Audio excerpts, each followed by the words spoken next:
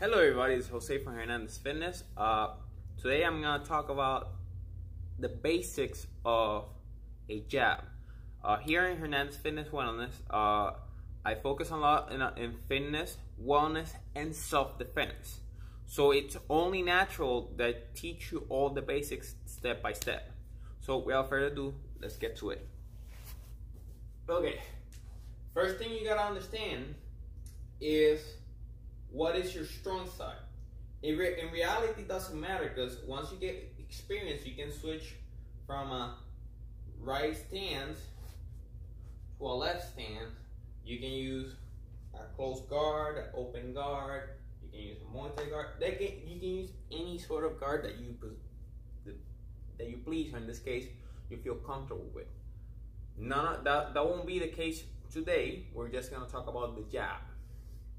So a jab, let's assume that you're using a right hand on the back, or a righty stance, or an orthodox stance, right?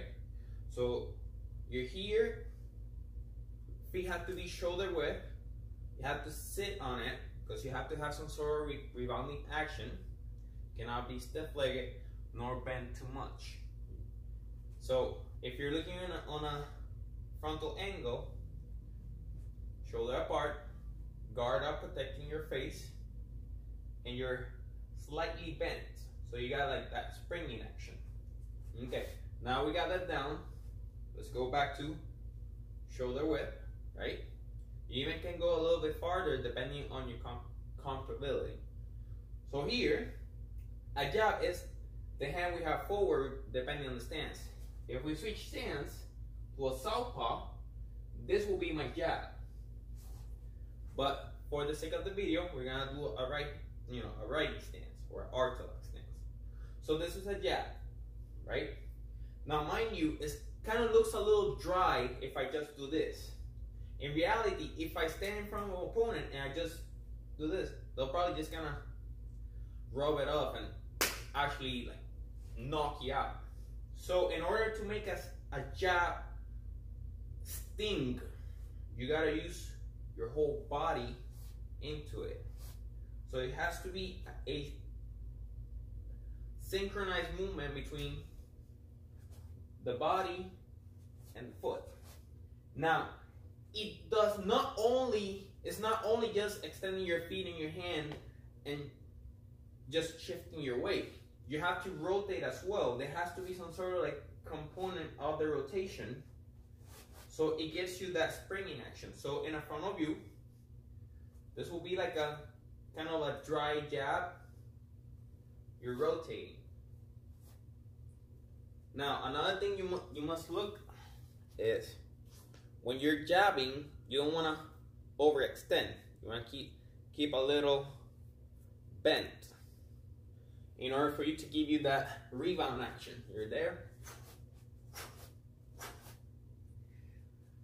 Now, the jab, depending on how many times you practice it, you can use it as a setup for something bigger. You can actually use it as a stiff jab, which is actually, you're causing damage to it. Or you just can use it as a fake, where you just slightly move it and then do something else. That's up to you. That's the beauty of martial arts. It shapes to you, so you can be a better person, a better fighter, a better everything. Martial arts is just great. That's plain and simple. That's all for today. Remember, we're just talking about the jab. In my next videos, I'll be talking about other techniques and other stuff. It's just to keep it simple, straightforward, so you can understand. Remember, jab is not just putting your hand on your opponent's face. It's a combination of things. Shifting weight, rotation, extension, retraction. The faster you pull it, the faster the fist will go. Practice it a lot, because the jab is one underused weapon. That's all.